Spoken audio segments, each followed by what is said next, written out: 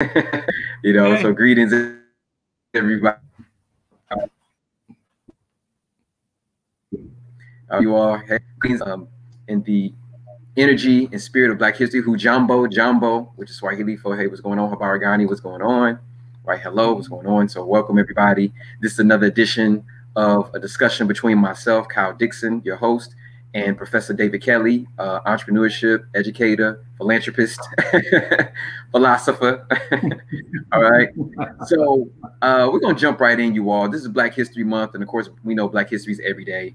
But in the scope of Black History Month, we have to recognize the achievements and the accomplishments of Africans in America, but also Africans abroad, those of the African diaspora, meaning those people who are from the continent of Africa, but who have been dispersed throughout the entire world.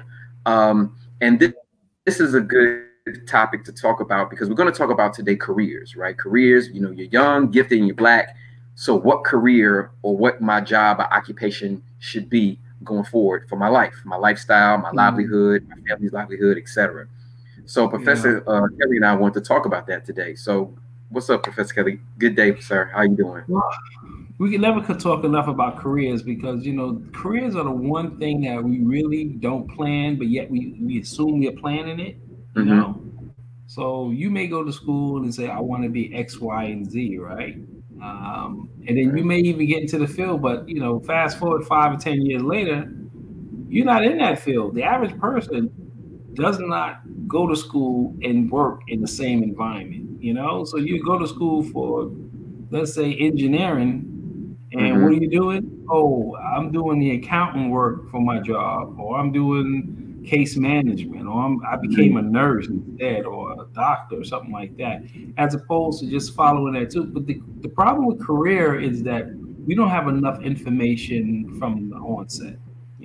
A lot of us don't go into the internship that we need to somewhere in high school to see if we like it. But then again, the biggest question is, are you prepared for a career in high school? Should you be talking about a career in high school? Right. Or should you be talking about a career once you get to your third year in college? That's really where you want to think about a career at that point. But I think high school is a little bit too premature because a lot of things transpire in high school. What happens between the 9th and the 3rd year of college? A lot. So if you say you want to be something, it's nice to be focused and say, have that laser focus. It's a beautiful thing, but most of us don't. By the time we get to our 3rd year of college, and the reason why I say 3rd year is because that's where you have to determine your major at that point. Okay. And you really just, you're locked in. And you say something that you really don't like, or you do like most of us do, we go in a career because it pays the most money. Right. Right. Gotta get the bag. As I say, gotta get the bag, the bag. Yeah, I'm going in this career because it pays, and I don't care if I'm good at it or not. And some of us are not good at it. Some of the better people in the world are not in the fields they need to be in. I think we had that conversation in the past, Yeah. Most gifted individual are not in the fields they need to be in. And I was talking to a couple of graduate students earlier this morning, and the question was about the survey. I was introducing the surveys and how surveys can be used to get an idea as to what's going on with the population they wanted to serve or an issue they wanted to get involved with. And they struggle with the survey. And I had to show them that all surveys must be tested. The tools must be tested before you can actually use that survey. And the survey is going to be vetted out, for any kind of issues that may be, conflicting in regards to the goals that you're looking for. So we went over that, and then career was a part of that survey. What field you want to be in, and then based on their surveys and their results will dictate what their strong suits are. And most people want to be in certain areas, but based on their surveys, that's not for them, And I think that comes in reality later on in life, Right, right. And I want to chime in on what you were saying with career choices in high school or high school level versus, well, not even versus, just in juxtaposition to college level. Because as we come up in age and mature, people are like, what do you want to be? That's the key question. What do you want to be in life? What do you want to do? And it's just like, and then sometimes adults in the past have chastised us in youth, even currently, like, you don't know what you want to do. What's wrong with you? You know? And you're saying that it should really be chosen more so in the college level than the high school level. Could you kind of go into that? Because because of the curriculum. A high school curriculum is nothing more than practice. You're practicing the concepts of chemistry, physics, biology, writing skill sets. You do different types of writing styles. And you may even deal with sports or do it. It's a little bit of everything going on in high school. And at that point, it's great to if you have the laser focus to be able to choose it, great. But most of us don't. So by the time you get to college, that first or second year of college, you're taking basic, introductory courses the first and second year. But by the time you get to that third year, you should know exactly what you want to do because you had enough social, you had enough academic or professional exposure. Because I'm pretty sure they would have done an internship somewhere in their sophomore year, like most colleges. I don't know what I went to. We was in an internship by our second year. And the second internships were basically what you want to do, And once you work there, you're looking at how much these people are getting paid, what their work life look like. I know when I was in college, a good example of that, when I was in my second year, I was in a science program, right?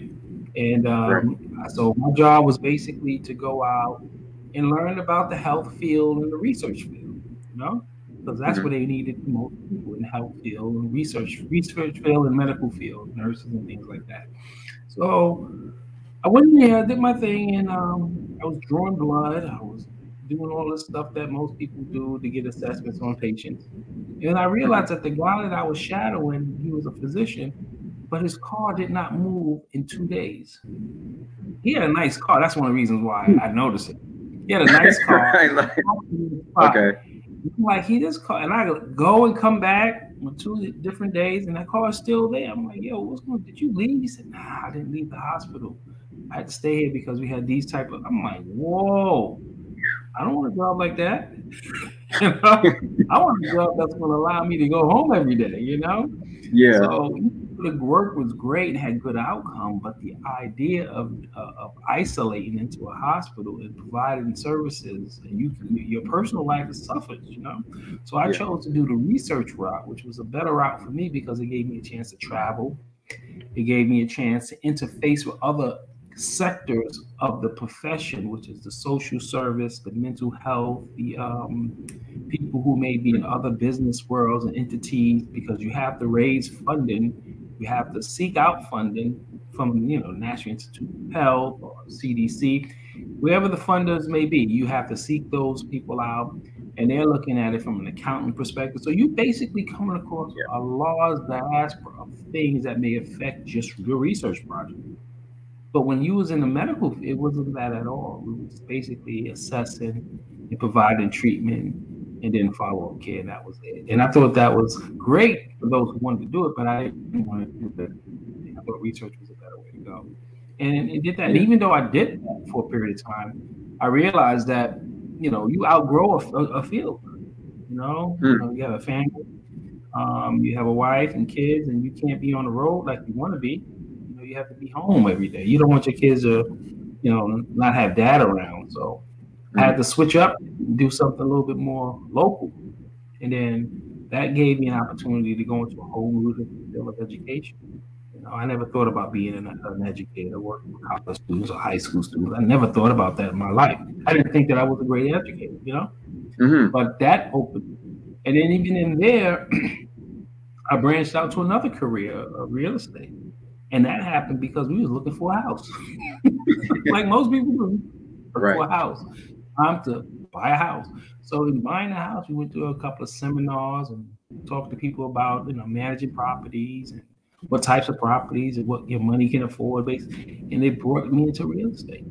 A whole different sector. Had nothing to do with research, had nothing to do with medicine, have everything to do with, economics and practicality, And then you realize you do the same thing. It's all about managing money, managing time, managing energy, managing people.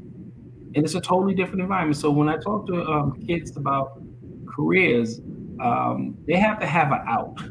You're here, but what is your out? Your out could be this or that. They should have an option. And those options should allow them to grow in that person. Even though I still talk about the health field and health. I'm still dealing in the health field. Right. But the thing that gets me the most in the health field is that I can apply the concepts across the span. I can apply. I can say, give a good example would be we're going through these retrofits right now. Mm-hmm. We're going from a retrofit from an oil burner to a clean energy in most of these apartments right here, right? So we're going through these retrofits and they have everything to do. Let me inject. So retrofit, when you talk about retrofit, because I know what you're talking about, but like, give them the context. Yeah. I know. A retrofit is basically changing from one substance to another. So, for example, let's say you got an empty apartment, right? Right. So we're talking about real estate. We're talking about real estate. Yeah, in real estate, you got an empty apartment, right? Mm-hmm. Let's say you got an apartment that people living in. But it's an old 1920s. Like this one is an old 1920s construction, right? So what they do is they come in and they rip it out. All the walls, all the ceilings, all the floors, they just rip it all out. I mean, you bring it down to a shell. And then you bring it back. You may even change the layout of the place. Take out the plumbing, take out the electricity. Everything goes. Everything goes. You break it down to the studs and the bricks. And at that point, you reintroduce new flooring, new ceilings, new plumbing, new electricity, and all the other stuff. That's what we call a complete retrofit. And what you also do is you're putting in things that are healthy as opposed to things that are harmful. So, for example, you're not bringing in gas heat or oil heat. You're bringing in electric heat. You're bringing in thermostats that is able to control the air flows of the apartment or whatever it may be. So there's clean airs. There also are filters in the air that allow these people to breathe, clean air. And most people take it for granted that, we know we've been raised on gas heat or something like that, but gas heat is very terrible for the body itself, and oil heat is even worse, But the idea is that we come from an environment of that. So I try to, getting back to my point, is I try to introduce science in real estate. Even though I'm doing real estate, there's a scientific aspect of it as well. There's an economic aspect of it as well. There's a social, there's an emotional aspect of it as well. So even though you're in one field, you try to bring in other things to help people understand certain concepts, because some people don't know that what they're doing is wrong. And when you introduce a concept to them or an idea to them, they go, "Oh, I didn't know that." I have one student. I was in a lab a couple of weeks ago. Actually, I was in the gym, and I getting started into the gym, and he was like, "Oh, how you doing?" I said, "Who are you?" He said, "I'm in your lecture." "Are you really?" A lot of people in it. Yeah, I know. And I remember you said something that stuck with me. I said, "What did I say?" Right. You talk to a lot of people in there, and you say things, but you don't know what you're saying sometimes, But what he said is that, he said you made reference to something about the thermostats and keeping the temperature slightly cold in the wintertime in your home. And I was like, oh, yeah. But what I was talking to him about was in the winter months, we tend to, expose ourselves to a lot of terrible chemicals in the winter months. More so in summer, but more in the winter as well. Summer too, but more so in the winter. The key is when you put on heat and you cook and your windows are closed, you're really exposing yourself to dangerous toxins, as well as the fact that the heat in the home is above 68 degrees or 65 degrees. In my opinion, 65 is a little bit, it's a cutoff, And I said, if you turn the temperature down, you will feel a whole lot better in your home. Let me say, oh, but I'm going to be cold. I said, so put on a sweater. Put on a sweater if you're cold. But the idea is that cold temperature allows people to breathe better, breathe easier, especially when they're at home. But if you turn the temperature up, it can cause some breathing problems like asthma, bronchitis, things like that. People tend to dehydrate at home in the wintertime because your home is too hot and you're not drinking enough water, and it is what it is. You got these things called osmoreceptors. These osmoreceptors that we have in our body, they tend to shut off in the winter. And that's one of the reasons why we don't drink water in the winter, because of those things. And but they come alive in the summertime. So the idea is that he was bringing that up. And I'm like, wow, I remember bringing that up, but wow, thank you. But those are little things that we can benefit from, that in other careers you can bring other theories in that career. I don't know how it is in maybe accountant or engineering, but I see it in other fields. It Yeah, makes sense because you're forced to, grapple with the realities of technology. And yeah, technology is for us to be used appropriately, not to be abused. yeah. No, I mean you said a lot, and what came to mind when you were talking was like applicable skills, what they call applicable or stackable skills, things that you can take like from one profession or one career or one job and apply it to another. Like you mentioned internships. It's funny because when I graduated back in 2001, I wasn't really aware of internships and how important they were. I knew that they existed to a certain degree, but it was more so like my summer job was working at a pizza shop one summer. I learned a lot. I learned a lot about hard work and how to make pizzas and supply chain. I learned that by just being around the people, because the person that hired me was one of the part owners. So, well, part owners and managers. So I learned things through just observing the environment. But I would have rather had worked at like a law office. You know what I'm saying? Yeah. But because I wasn't fully aware of how important internships were, or even how to apply, back then that was not the norm. Now that's the norm. Get an internship, get a mentor, or what I call JEGNers. You know what I'm saying? Get around those people and get into those spaces. But Yeah. what about the student who doesn't know how to even go that far? Like you said, how to take a skill from another job and apply it to another job that's going to yield them more results, physically, financially, and even maybe even like emotionally, as far as them enjoying it. Exactly. But the key is there's a program called Inroads. Did you have Inroads when you was in college? You familiar with Inroads? Inroads. I do remember inroads. I do remember inroads. Yeah. So Yeah. Inroads was what we had in college, and then they had Nesby. You familiar with Nesby? Nesby. Yeah. I've a few friends part So of Nesby. Yeah. yeah, so they had all of these organizations, minority-based organizations primarily, and it was Mhm. designed for just what you're saying, to give internships in certain areas. Because I was in the science field and I was at a low-tier school, you got to Mhm. remember, there's higher tier and there's lower tier schools, and we don't like to talk about it. But Yeah. most Let's of talk your about state schools, no, but most of it. Let's talk about your state schools are like B-level schools. And it. A-level schools are let's be blatantly honest about this, are your Mhm. Ivy League institutions. And there's enough research to show that most of the research that are cutting edge, that has effect in our society, is coming from these Ivy League institutions. We know that. Yeah. Right. Most of the Yeah. reports that are coming out, most of the Nobel Prize and the PhDs who are doing great work all over the world are coming from these institutions. Mhm. Now, not to say that you can't get a B level or C level school that can produce Nobel Prize winners or some PhDs or MDs who are doing cutting edge work that benefits society. Not to say that they don't, but the Yeah. larger majority, Mhm. based on the report that I've seen maybe a couple of years ago, came out of these Ivy League institutions, primarily Harvard. Primarily, Mhm. Harvard is producing some of the better research, and we know that to be the case. But Yeah. is it biased? I'm pretty sure there's implicit bias somewhere around there. Yeah. Is it favoritism? I'm pretty sure it is. But the fact remains, this is where it's coming from, right? Now, moving that idea further ahead. Now, you say inroads. Inroads are primarily dealing with minority students or opportunities, giving them opportunities to go into these areas. And particularly myself, I was in a health field or a science program. And I had a choice between going into the ocean or working on a leche farm. I chose the leche farm. I was not going anywhere in the ocean. You know what I'm saying? Yeah. So, Yeah.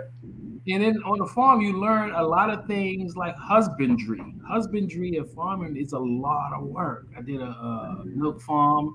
We did a lot of pregnancies, a lot of deliveries, a lot of milking, and you learn a lot about agronomy, how to feed the feed, how to create feed, how to grow it and create and mix the feed. Because the Mhm. feed is not what you think it is. It's not just hay. It's a little bit of everything in there.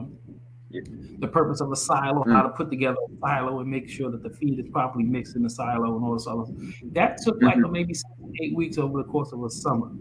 But it also gave me an idea of something that I never knew. I'm coming out of an urban setting. I don't know anything about husbandry. Husbandry is something that I thought it was a husband. No, husband had to do with right. Right. Husband, like on the farm? Okay, all right. So it gave me an opportunity to do something that I never thought about, but it changes your personality. Once bitten, you're always going to be familiar with that concept. So I was always interested in the idea of how you can cross-fertilize theories and thoughts. And that's one of the benefits of being able to have that skill set, is to cross-fertilize, to be able to say, I have a little bit of this and I have a little bit of that. And you can master it. You can master a lot of these things, because I think that's one of the reasons why I made a great leap into real estate, is because I was able to use practical skills, regular practical skills, theoretical practical skills that I had maybe from a physics course or a chemistry course, and apply that in engineering. Because property management is about engineering. You talk about boiler repairs and boiler maintenance. You're talking about roofing materials, be it a rubber or any kind of paper-based roof or something like that. You're talking about bricks and mortar. You're talking about structures. You talk about foundations. You talk about a lot of these things. You talk, and then and the sad thing about it, you're talking about the people, how to communicate with people, how to deal with people from different walks of life. That's a skill set all to itself, So Inroads was designed just for that, to give the student an opportunity to be able to branch out into areas that they normally wouldn't. And then, the only thing that I did not like about it, that it was putting these people into jobs, but it wasn't putting them into areas of independence. In retrospect, you was getting this guy a job, basically a high-level hunter. That's all it was. So you make him an engineer, give him a bachelor's or master's degree, he becomes an engineer. He's gonna make $160,000 a year, and that's his life. You serious? As opposed to, he has more dynamics than just that. There's a lot more going on with this guy. But the fact that he's locked into $160,000 a year, he may have a wife or a mortgage or something like that. Very few people walking away from $160,000 in a mortgage. They're going to sit there and they're going to die with that. And that's what we have seen since the 1950s and 60s. That's exactly what we have seen. We have not seen people, progressively move into areas and become successful, other than our entertainers, who I think is just, they're just like, what are our entertainers? What are they doing for us other than entertaining? Right. That's what they're supposed to do. But people are looking to them to be a leader. And I'm like, look, y'all looking in the wrong spaces, and I've been guilty of that too. But that's what they looking more like a hustler to me. Because let's say you coming in as an entertainer, and then you got like several businesses going on. That's what they do. They come in as entertainers and they get several businesses, and that becomes their stream of income. Nothing is wrong with that. Right. But where is the toolage coming in? You're teaching us all how to be hustlers. We all don't want to be hustlers. We all don't want to have multiple businesses. We all don't want that. You know what I'm saying? We need diversity. We need variety. And that's who provides those services. Usually the people in our communities looking like the entertainers. Our entertainers are usually the leaders of our community, which is not a good look. Right. I don't think it's a good look. But it was I don't need in the whole. But the idea is you have wow. So sorry to interject, because I want to go into like what you were talking about with the 160K, and I think you're about to go into it. But that 160K is very important, because we know on the average, I think the average medium income for Black families is what, like 50,000, if that, like the average compared to our parts, to our Caucasian counterparts, which is like 160 or 140 or something like that. So I want to talk about that, because we also talk about like getting the bag or having a high paying salary, but there's a opportunity cost to that too, right? You get the 160K, which for the most part takes care of most of your financial needs, your physical needs, your food, clothes, shelter, family. But no one really doesn't talk about, they're talking about it now, starting to, but like you mentioned, the opportunity cost of making 160K when you can do so much more. Could you go into that a little bit? Yeah, the idea is this. Let's say I have a lot of our colleagues are making 160K, and they're locked into that. And that, we at this point of retirement, so we're looking at life a little bit differently now. But they spent the last 20, 30 years in that field doing this work, and what it does is it has an effect on your personality. your goals, your dreams and hopes, because you got to remember, you're spending a good 8, maybe 10 to 15 hours a day either thinking about or actually working. You know, especially my attorney friends, they spend a lot of billable hours thinking about the work they're doing and actually doing the work, putting together briefs, you know, and they give them a decent salary. They also get a decent bonus. But what about the other things that you thought that was interesting, like investment banking, you know, or something that else that could be like you know, investing in aeronautics, something like that, or investing your time in, you know, agronomy or farming or whatever you may be. It could be anything. But the idea is that there's an alternative to a person, but they can't leave the plantation because they tie to it in this way. And then what is the benefit of a person who's 60, 70 years old, who spent the rest of their life, all their life, most of their life working? What can they impart to a person who's coming up other than the fact that they worked for 30 years at a company, you know, but never took a chance to strike out and did something on their own? Where's the story to that person's life other than this, you know? And that's what we encourage you. And the thing that we are struggling with as being living in America, we are forced to choose one. You know, when in fact we have more than one talent. The average person have on average 7 to 8 different talents, according to something I read a few years ago. The average person has 7 to 8 different talents, varying from, I mean, from communicating to art to anything, to manual skills. The average person, but we only realize one at any given time. You know, and I think that's maybe some of the pushback we have in society, where we get kind of, you know, caught up in this idea, I'm working, I'm doing this. But after you finish an 8 to 10 hour job, do you really want to come home and work on your hobby, or you just want to take a nap? You know, Right. Lay down and rest. yeah, you know, you spend 8 to 10 hours, you working 6, 7 days a week. Sometimes you're not going to have your time to focus on your hobby, and actually, your hobby will eventually fade away. Those skills or desires will eventually go away because you never actualize it at any point in time. So it eventually goes away, and then you just become a shell of who you thought you was. You know. So when you're talking about careers, a career should not be something that is stoic. It should be. This is my recommendation. It should not be something that is stoic. It should be something that involves other things that may be apropos to your career.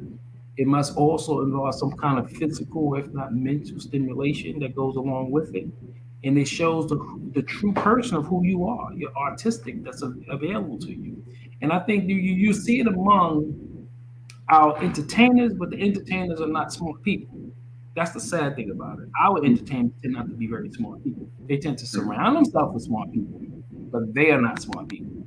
And you will see that because they're not actualizing their gifts, the other 6 or 7 gifts that they may have. And usually you find among people who are college educated or a world travel. You don't necessarily have to have a college education, but the difference, the substitute without a college education would be travel. So if you travel and interact with various people, it can personally replace a college education because it gives you the opportunity to see things at a different level. But if you fail to get a college education or you fail to travel, then it limits us. And that's who our entertainers are. That's who they are. They are people, and then they create these businesses, and they you know, now what are we trying to do as a group of people? How could I never heard of a group of people being led by entertainers? You know, in the history of the world, you know. Yeah, it just, you know, but I get it though, because they're in the media, so we see them, so we have this connection, the visual connection through the camera, through the TV, through the big screen. So I get the psychology of it, but it's a false, you know, it's a false hope, you know what I mean? Like, because again, they're learning just like we are. They're not too dissimilar from who we are, but they're able to have the money and the access to surround themselves with people who are. And I'll give them credit. I'll say, you know, if you know you're not that smart, surround yourself with smarter people than you to kind of give you insight. And I remember us talking about this on a previous video about, like, with Jay-Z and how he learned how to become a businessman by being around people he had access to because he was in the entertainment industry, right? Or people like a Jay-Z or like a Beyonce or any other entertainers, you know, at that. Could you speak on, like you said, traveling if don't have a college degree? but like how to access not only the travel, but also how to discover one's gifts. If you have an opinion on that, how to discover your gifts or recognize that you have. Because a lot of people say I have to find, but it's like it's really not it's not a search. It's a knowing. You know what I mean?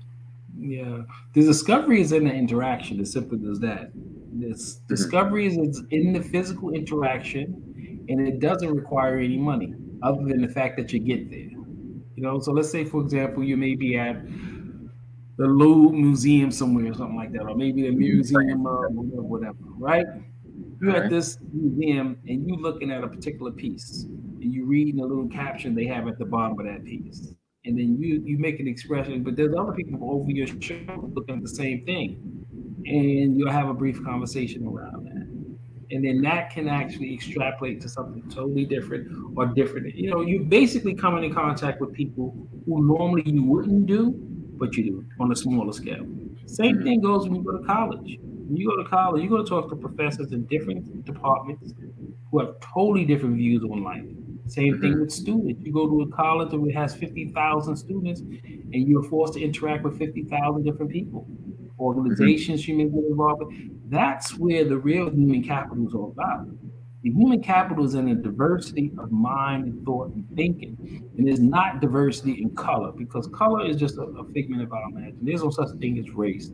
There's no such thing as culture. There's no such thing as ethnicity. It's all about a thing of choice. People choose to do this. That's what they choose to do. And you want to call it culture, but I call it a choice, because food is food. You look at Chinese food versus Japanese food. What's the difference? Rice is rice. You just different herbs, different spices, whatever it is. But the key is that it's the interaction is the key. Once you got proper interaction, you're able to exhaust those interactions. And because you took that skill, they're going to take you for the rest of your life. I remember I was on a boat one time. I think we was going between one of the Hawaiian islands, right? And we was looking at the machine. I mean, the ship that went down, that was blown up in 1941. Pearl Harbor. I think. Pearl Harbor. We was actually overlooking. The boat literally goes right over the boat that's in the water. What? So the boat is in the water. The one that they blew up.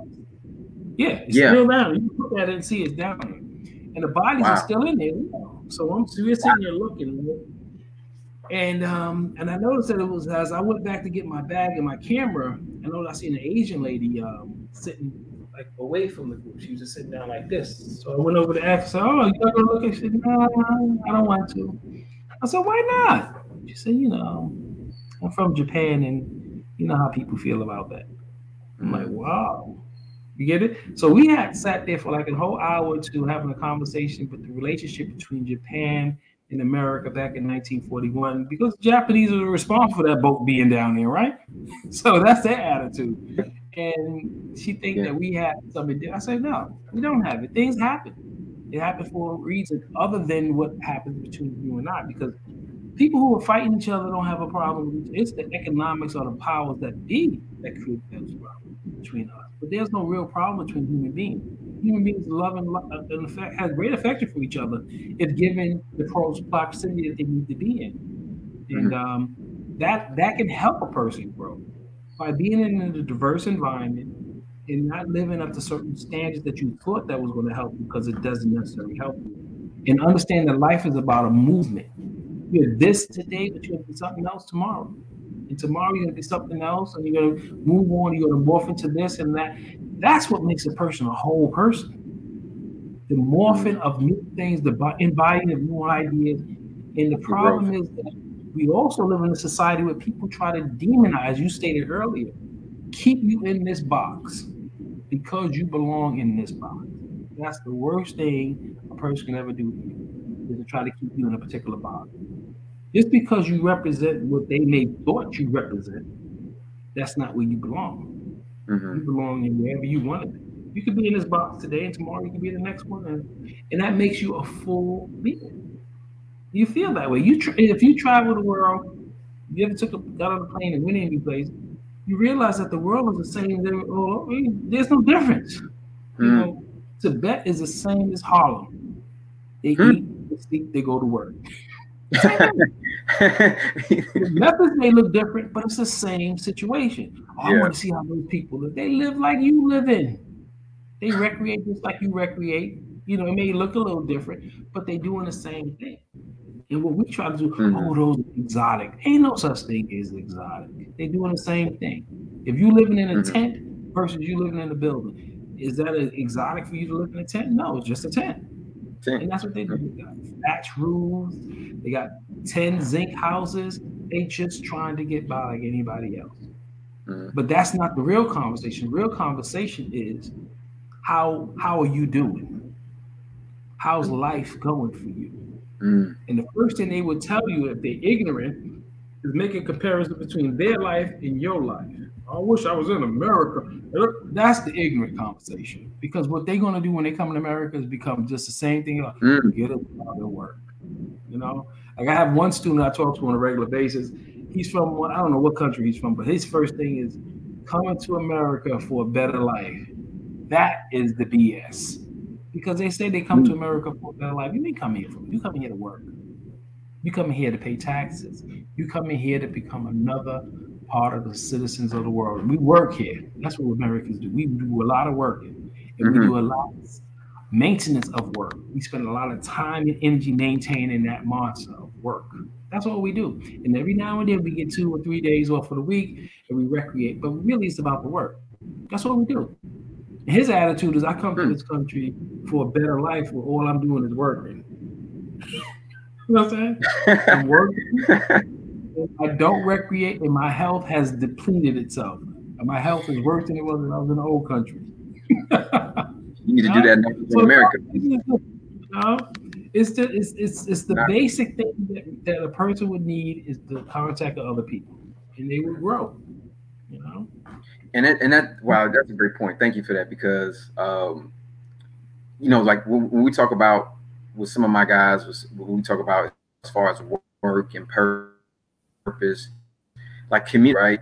Going into like the Kwanzaa principle, when you were talking, 2 of them came up was like Ujima, collective work and responsibility, and Ujama, cooperative economics. And it's just like you said, you're gonna find out if you live life and cohabitate and connect with people and be around different people, same people, but that community, whether it be the local community, the national or global community, the community is going to help shape kind of what you feel like who you are and what you can do and who you can be.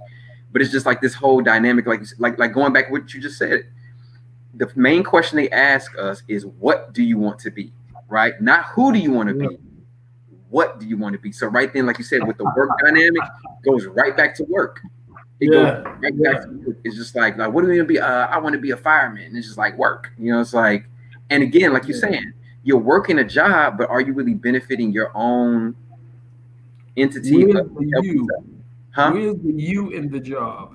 Where is the you? Where is the you? You know. And I want you to talk about, like, you know, you talk about getting into real estate and applying those skills to different aspects and other interests that you have. How does one begin to even feel like they can do that for themselves? Because a lot of people put entrepreneurship as this kind of unknown entity or this kind of large thing, when it's really you're not an entrepreneur. Your ideas and finding the systems in order to help facilitate it. Really, you know, that's what it for me. Simplified. That's what it is. I never left anything. I'm gonna answer your question, one question, but I never really left the field of interest. I still do research every day. That's one reason why I came up with those products that I have for the pest repellent and things like that. I still do research on a regular basis. I picked up teaching, but I still teach. I still do manage properties, but I still teach and manage property and do research. But you never leave that. You just add in more compartments to the diversity of who you are as a person. So the key is that answering your question is, how do a person get that? They got to take a step on faith and then realize that if it don't work out, it's okay. The world is set up for you to fail. It is also set up for you to succeed. And we need to know that.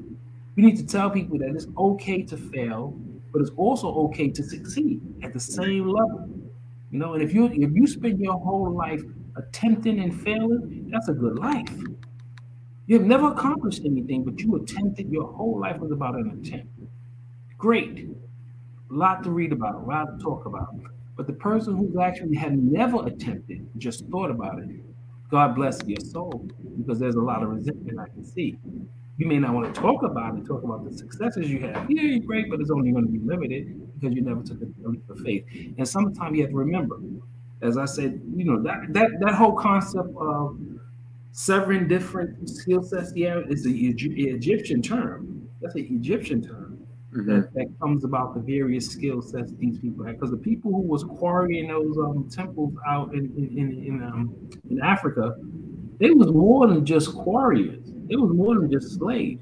You can't be a slave and rise to a person who's like a Templar or a king or something like that, or pharaoh. How you went from a slave to a Templar or to a something like that? And yet they wasn't even from those areas.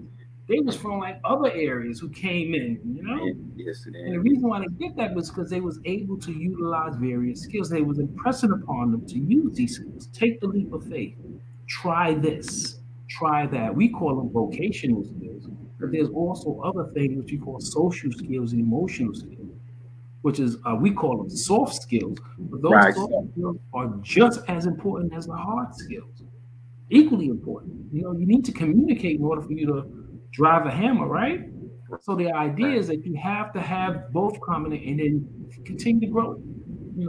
Who, as my wife hate me when I say this, but reinventing oneself is the greatest gift that God can give you, is to reinvent yourself. And you can reinvent yourself every single day. And the failure to do so is almost a sin as far as I'm concerned. You have to reinvent yourself. You have to take a, but whatever, I don't know what I want to do. So travel. Go onto the road and seek out your interests. You can't stay home, stay in the neighborhood, stay here, make a little local. Where you going on vacation? To your native land? Serious? That's where you go on vacation. And you question why you never diversify and see things different, because look where you going on your vacation. So if you from Tibet, you're going to take 2 weeks to go to Tibet, 2 weeks to go to Vietnam. That's you. Aren't you from those countries? Yeah. There's other countries to go to other than Vietnam and Tibet, you know, but they choose not to. They choose to maintain, and that's one of the reasons why we struggle as a people. And the people who are in position to let us know these things are not letting us know these things. That there's opportunities that can make us a better people. And once a person grows into who they are as a full self, there's less fighting. There's less fracturing. There's less threatening, because the fact is that these people understand everybody has self-worth. Right. Everybody has a gift. And how can I attack the person who I know on various stuff? You can see the situation we're going through right now in Europe when they're going about this crazy war they're having in Europe. Yeah. You can tell it's one-sided. You could tell they're having tunnel vision. You can tell that it's all about greed and opportunity. It has nothing to do with the full experience of the millions of people who are going to be affected by that. They don't give a hell about that. They care about whatever it is they want to do. And your life is expendable. But if you grow that person on multiple levels, that would never be the case. That will never be the case, because a full service individual will never bring their problems to you, because they should know how to handle their problems. But they're not full service people, thus they come up with deficits. Oh, my child got an IEP. My kid can't read. My kid can't do math. Because you presented it wrong, child. Maybe he need a different perspective. I know, I'm sorry, I'm going off topic a little bit, but anyway. No. That's completely on topic. Like that's the growth of an individual. You realize how diverse you are within yourself. And Dr. King talked about it. Certain philosophers talked about it for centuries. That the growth and the development of a person allows you to see the depths of you, which allows you to see the depths and humanness of someone else. So it's like, why would I attack somebody for something or something they said or tried to do that was where I used to be? I'm not there anymore, but I recognize it because they're in the process of it. If they are, they're not just stuck there. They're in the process. But it's just like when you see the full dynamics of you recognize how capable we are of really healing ourselves collectively together, right? I feel like you said, like the sin. The ultimate sin is not living up to your potential. The ultimate sin is basically rendering yourself, I'm just a one, as they may say, a one-trick pony. I can only do one thing at one time, in one day. You know, it's like, no, you have more diversity to you, more And I dynamic. think it was a poor Lawrence Dunbar poem that talks about that. I can never be who I ought to be unless you are who you ought to be. I think that's poor Lawrence Dunbar. He said that, meaning that if you fail to reach your accomplishments in life, we all suffer as a society of people. So it's pressed upon you to make sure that you reach your accomplishments in life because we'll all be better as a people if you do. That's what that concept is all about. I can't be a better me unless you are a better you. You Mm-hmm. have to give me that. And that gift comes from you. And that's why we have to divert. And if you have to remember, we are built on a slave society in the United States. It's a slave-based society. We were addicted to cheap labor. We was founded on cheap and free labor. And to this day, we still principle. You can look at our minimum wage laws. Why do we have to have minimum wage laws? To be effective, we have to have a minimum wage law. It tells me that you have a problem with paying people for services. You know? So the idea is that if you lock a person into a career, you lock them into services, you lock them in, lock them in, lock them in, therefore you can keep your energy going. Or whatever engine you got going on, keeping this work environment going on. But this life is more than just work, you know? And as one philosopher stated, all that can keep you alive is basically on your he said it was on your patch, but back then that means on your land. You grow fruits and vegetables, you drink Mm-hmm. water, you stay alive for the rest of your life. You know, all that keeps you alive is right on your patch, which means that you don't need to work. You don't need to do all this stuff. All of that stuff is right there for you. Fruits and vegetables and water. And you build your own house and that's where you live.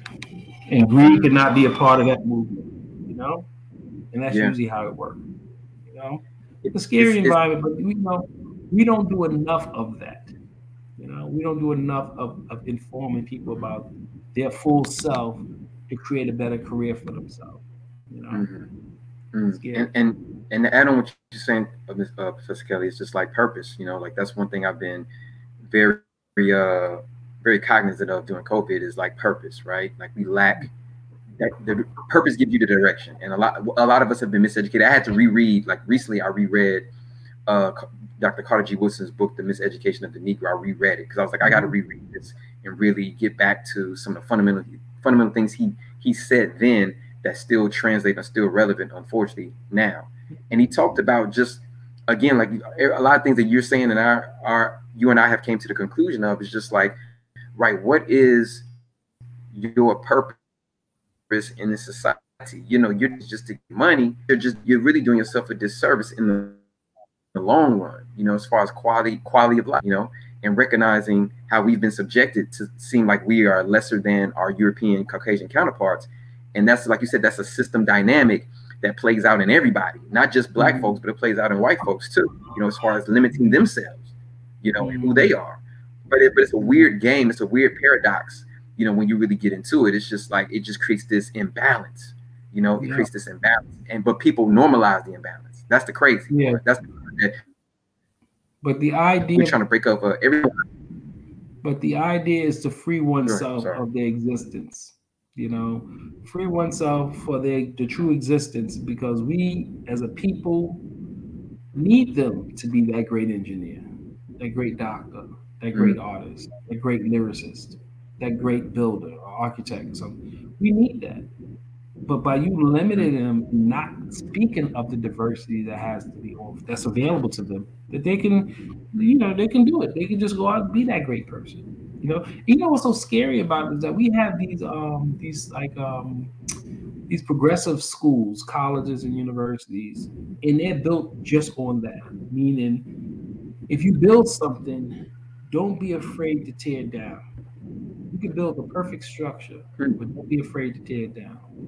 And most people are not comfortable with that concept of destroying something that they put a lot of time and energy into to destroy it and mm-hmm. grow it back better. Most people don't have that because they have a Yeah. level of consistency and insecurity as opposed to creativity and drive and vision. That's a totally different mindset. And how do Yeah. we bring everybody to that drive and mindset? To destroy, to rebuild is the highest degree of confidence.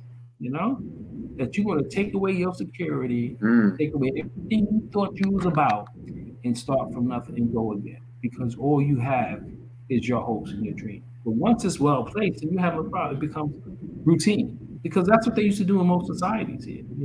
Some of the ancient societies still do it. They will destroy everything just to rebuild it. And they rebuild it with a different mindset. And anything that was here before, hell with it. It's about this, and it goes on and on. But when you're looking at careers for our kids, the philosophy has to start differently. The philosophy have to be like, you're not going to be doing this career for the next 20 or 30 years.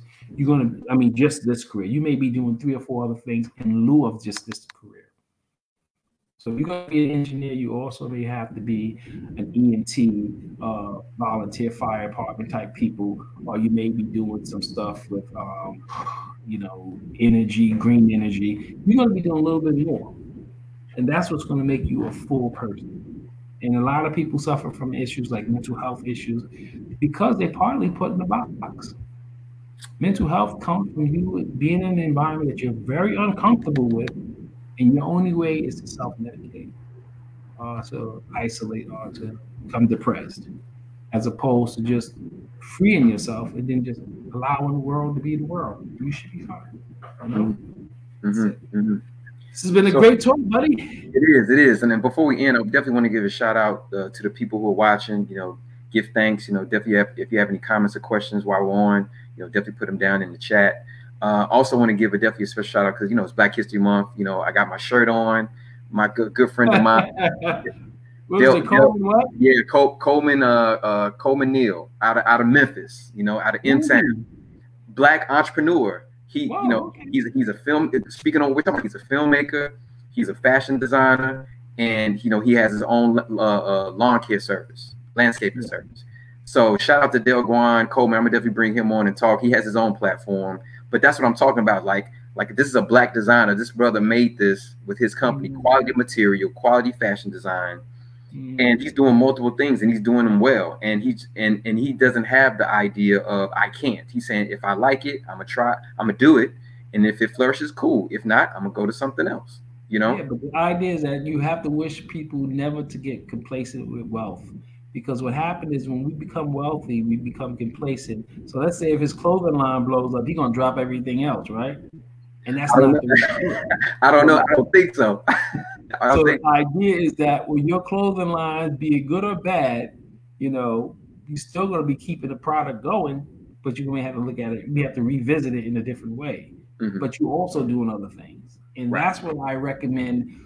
Or inroads instructors or coordinators or program, anyone deal with NSB, any kind of career internship and placement. My word for them is this: make sure that you don't talk to that child about that one career.